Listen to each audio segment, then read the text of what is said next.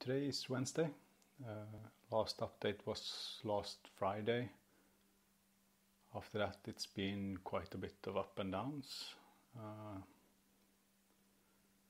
It's hard to plan what to do during a day because you don't know how you're gonna feel until after a couple of hours of being awake and trying to do something.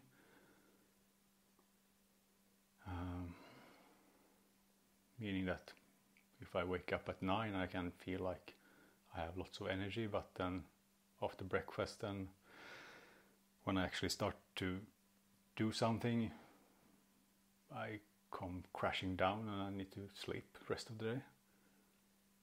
Or like yesterday when everything went good and I was able to ride my bike for 20k. Felt really good. But the thing is that not knowing what will work for a day in beforehand is mentally taxing. You might feel great the evening before and then you feel still great when you wake up, and then 2 hours later you just can't do stuff. Just have to go and lie down. It's been strange the last couple of weeks, so it's become more like this than before. Earlier I was able to push myself out to walk and stuff, but it feels like the body just says stop, and I have to listen to that.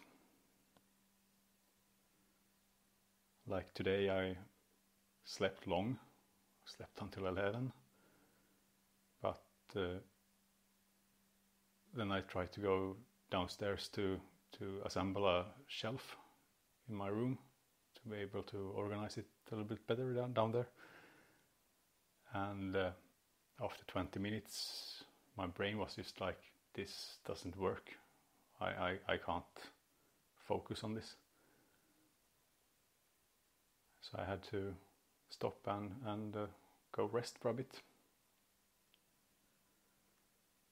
So, and then that's pretty much what's going on at the moment. Hopefully today is a better day again. Yesterday was great. Today is not so great. I feel that it's not just body fatigue, it's mind fatigue coming back in full force again. So I don't know. And the knowledge that it's still 1 month left to go. Luckily there's no treatment tomorrow, so hopefully this extra rest week will give me some energy until next Thursday, next week. We'll see what happens. So far it's one day at a time. Yeah.